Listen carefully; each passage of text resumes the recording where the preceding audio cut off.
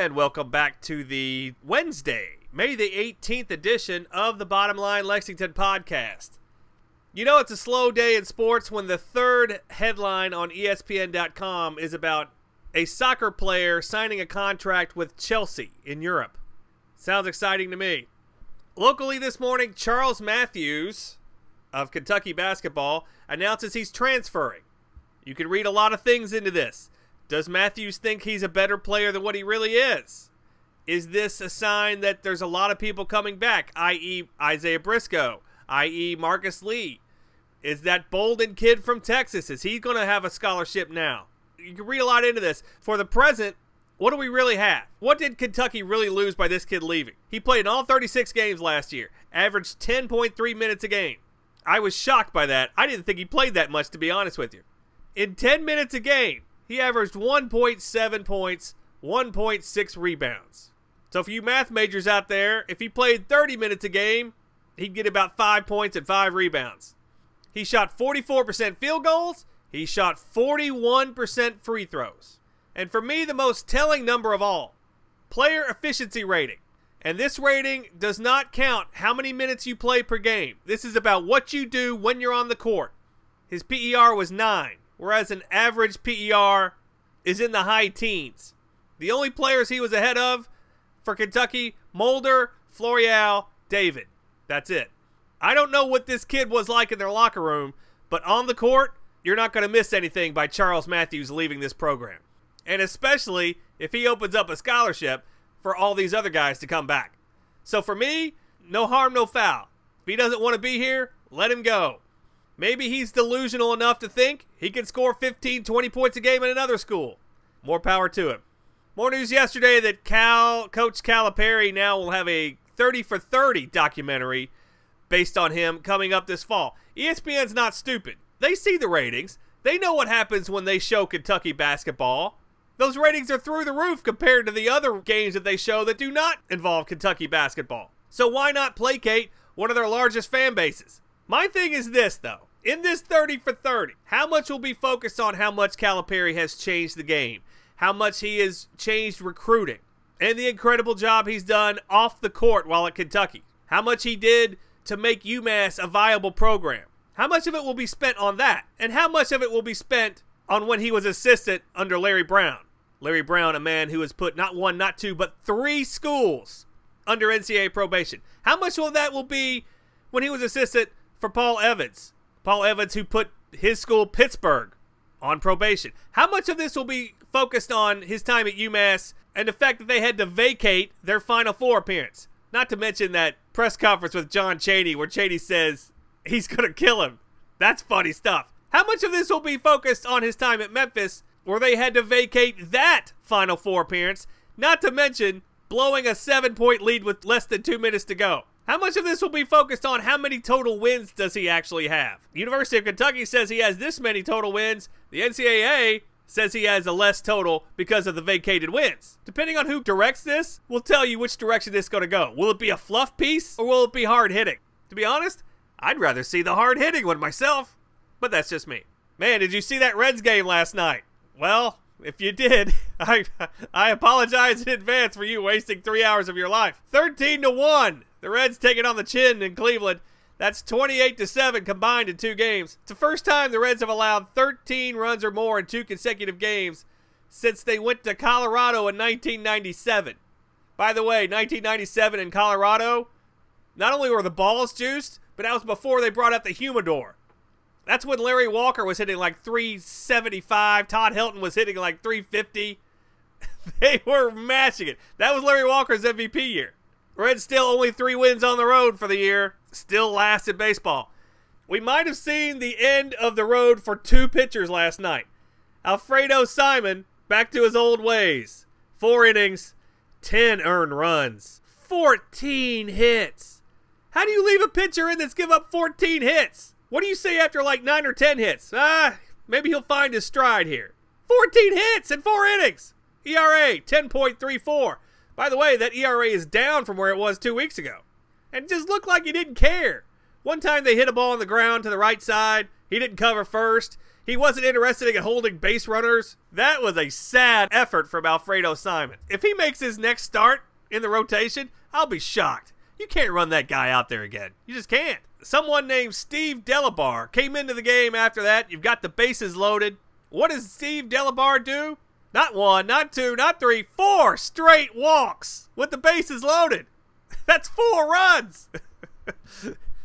How do you leave that guy in? Well, at least he got 2 outs, made it to the end of the inning, but he walked 5 guys. It wouldn't shock me by the weekend to see that guy in Louisville and Simon on the streets. Sheesh.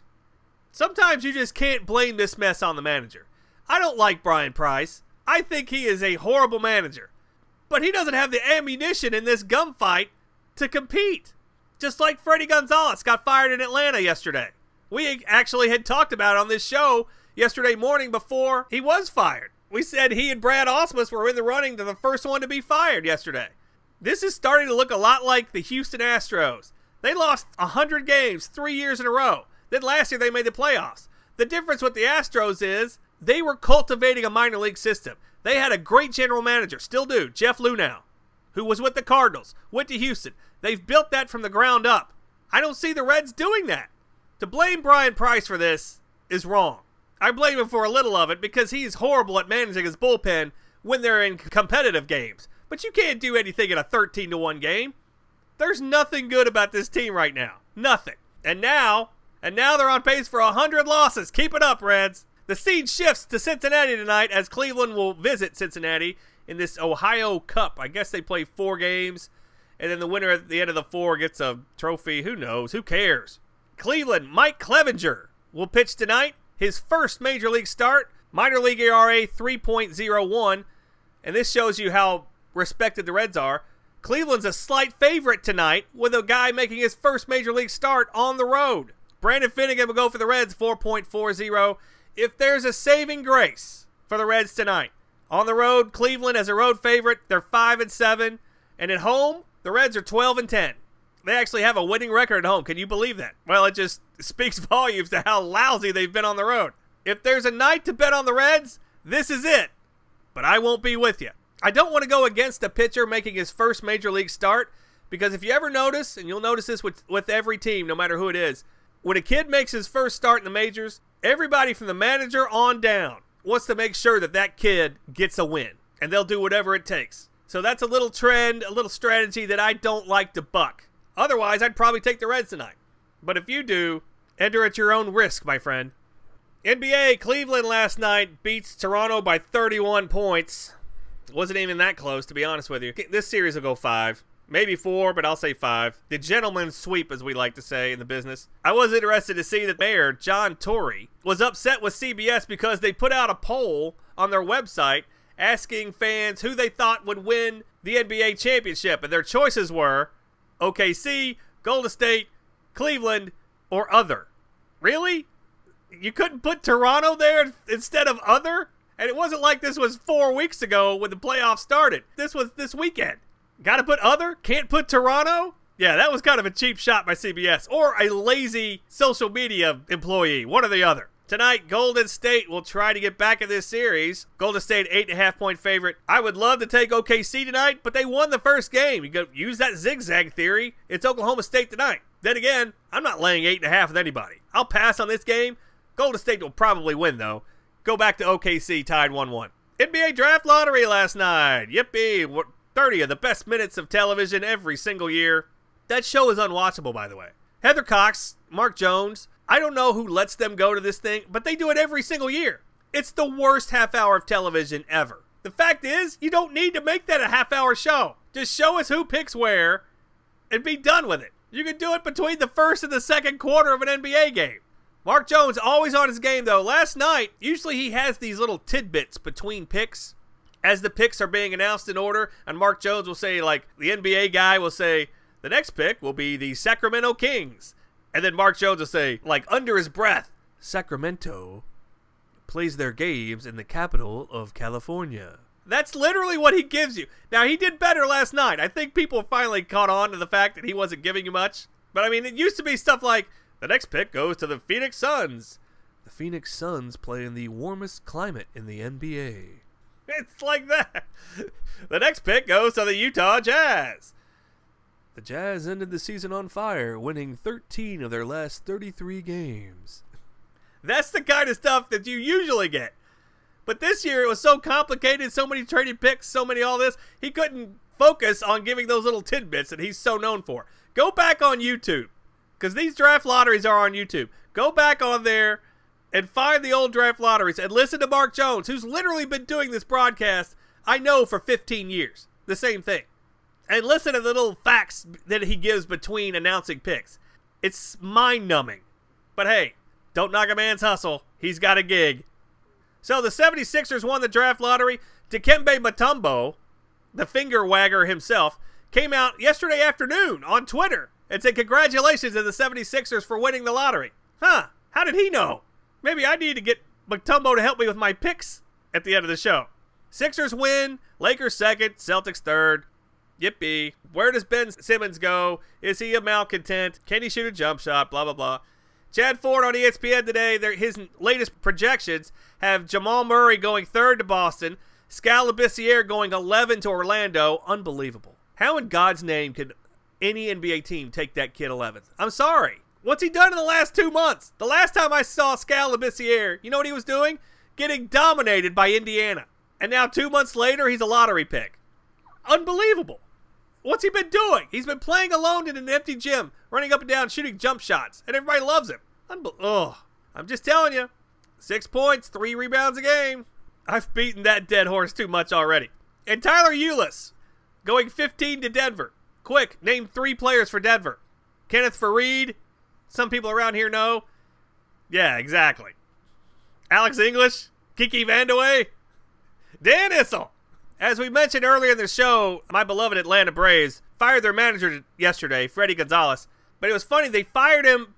The way he knew he was fired is because the team told the airlines to reschedule his flight. So the airline sent Fredi Gonzalez a confirmation email about his rescheduled flight to go back to Atlanta. That's how he knew he was getting fired. Only the Braves, only the corporate Braves could pull off a stunt like that. When I was a Braves fan in Atlanta in the 90s, it was Ted Turner. It was top shelf. John Sherholtz. I mean, it was top of the line all the way around. Now, it's a joke. And they say they're trying to do this restructuring like the Astros did and be good for years to come. And they probably will. Because they've done a much better job at rebuilding than the Reds have. And they go into a new stadium next year. But these last couple of years going into that new stadium have been god-awful. It's not Fredi Gonzalez's fault that in 38 games this year, they've hit 13 home runs. Nolan Arenado of the Rockies has hit 13 home runs. Speaking of home run leaders, Todd Frazier of the White Sox, he's hit 12 home runs this year. Now, he's only hitting .228, but still, he's hitting the ball out of the ballpark. What did the Reds get in all that mess for last year for Todd Frazier? Scott Schebler, who's already played for the Reds, already been to the minor leagues by the Reds, and has a career average of .210. Nice trade. Again, Reds. They can't all be Adam Duvall, right? Suspensions coming down yesterday. Roughneck Odor of the Rangers got 8 games for his brawl with Jose Bautista, who only got 1 game.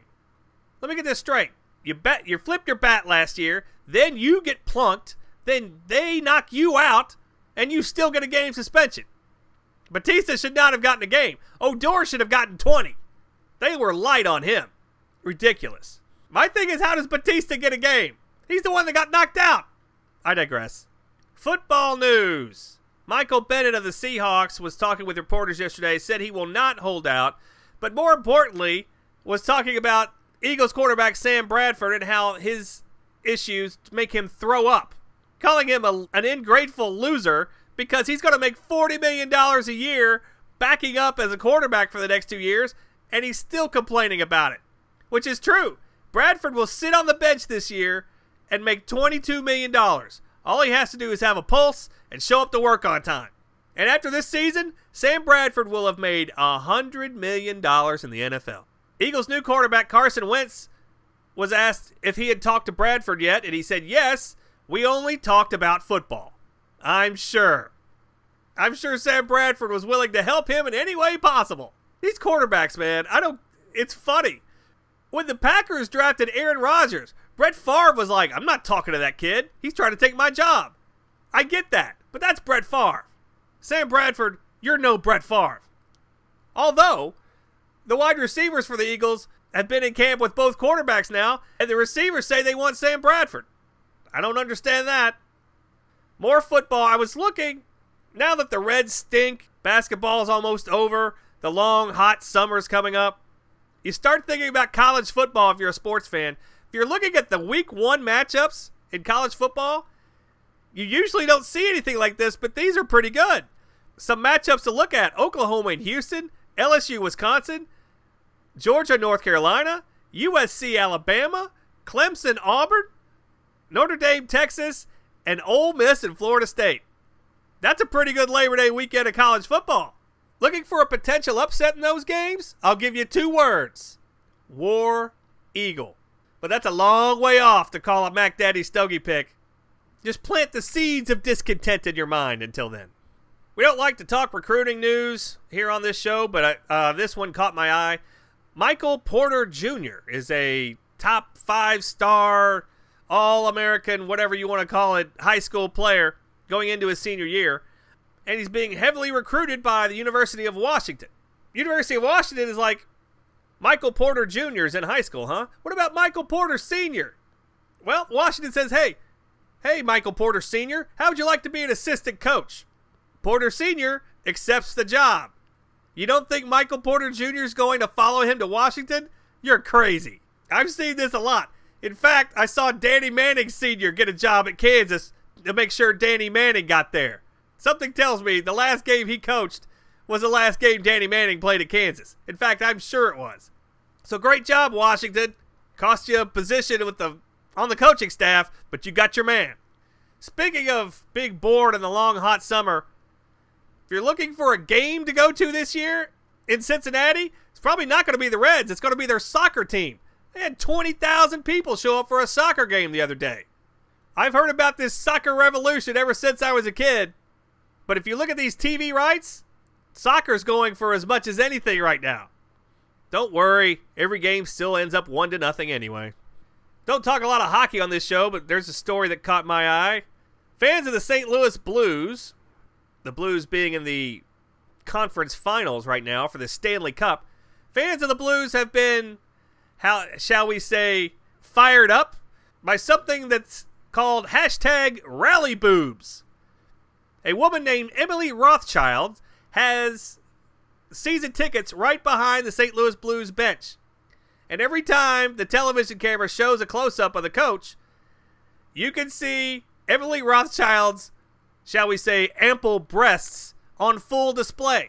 Now, Emily Rothschild is like, I saw a picture of her in full. She's, I would say, in her 30s, possibly close to 40. But let's just say she wears a revealing shirt. And now that she has made some news, everybody's like #RallyBoobs every time they see her on television. Now, Miss Rothschild is upset. She says, I've had those tickets, those season tickets for 7 years. Now I feel degraded. I feel like the St. Louis Blues owe me something. Oh, Lord. Then why are you wearing such a revealing shirt? Go Google St. Louis Blues rally boobs and you'll see what I'm talking about. I'm sure the Blues just became the favorite out in Las Vegas for the rally boobs alone. It's must-see TV this week on Jeopardy as the Celebrity Jeopardy version of the show is being shown. And yes, I will make my obligatory Sean Connery suck-it Trebek comment here. But last night, Anderson Cooper, Michael Steele, and Laura Logan, 3 reporters, were asked a question about football. And the answer was, this Carolina Panther quarterback set a rookie record for passing yards in his rookie season. None of the 3 geniuses on the panel even buzzed in. And you can make your joke, well, Laura Logan is a girl. Well, Anderson Cooper is gay. But if you want to be like that, Michael Steele's a big black guy. You think at least he would know. Celebrity Jeopardy again, exposing people for what they are. At least they didn't answer a penis mightier or anal bum covers. Google it, kids. It's pretty funny. All right, it's time for our Mac Daddy Stogie picks. And we're on fire, ladies and gentlemen. We went 3-0 last night. 3 underdogs, 3 straight-up winners. If you went with those games, congratulations. I hope you smoked a nice cigar like I did last night, right after that last out was made. We got 2 games for tonight. Seattle 22-16 goes to Baltimore, 23-14. Two contending teams at this point. Baltimore about a -115, -120, so you get Seattle about +110, +105. Seattle won this game 10-0 last night between the two teams. You've got Taijuan Walker for the Mariners, 2.63. Chris Tillman for the O's, 2.58. Orioles have been a big overachiever so far this year. Mariners didn't use anybody out of their bullpen that meant anything, like their 7th, 8th, or 9th inning guys. This team, as a road dog this year, the Mariners 12-4. That is a great stat.